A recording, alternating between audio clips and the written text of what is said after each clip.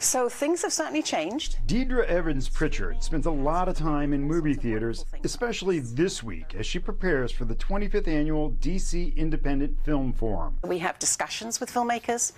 We make sure that the time given to discussion is almost the same as the length of the film.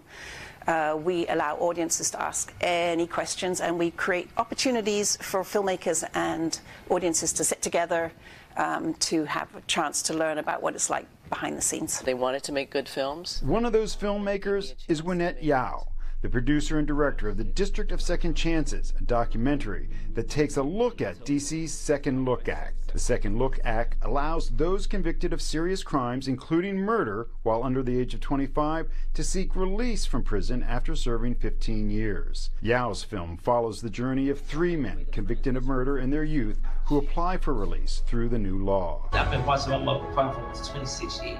I don't know how I'm going to tell my mother I got them now. The human heart can span such radically different experiences, you know, from drugs and violence to the horrors of a prison environment to making yourself whole again, which is what all these men struggled hard to do, and they're still doing it.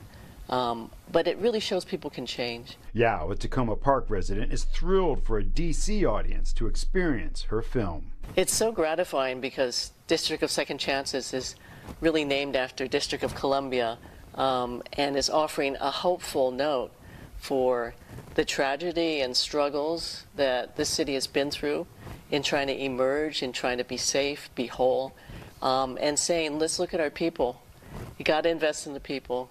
When I seen my son walk out the door, my heart dropped to my feet. I knew that it was a God. A second locally produced documentary, Feast Your Ears, the story of WHFS, the legendary radio station based in Bethesda, Maryland, is also a part of the festival. In the district, Mark Segraves, News 4.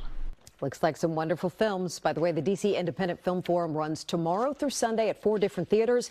Each showing includes a panel discussion with the filmmakers. On Thursday, Mark will be moderating the discussion after the WHFS documentary at the Avalon Theater on Connecticut Avenue in Northwest.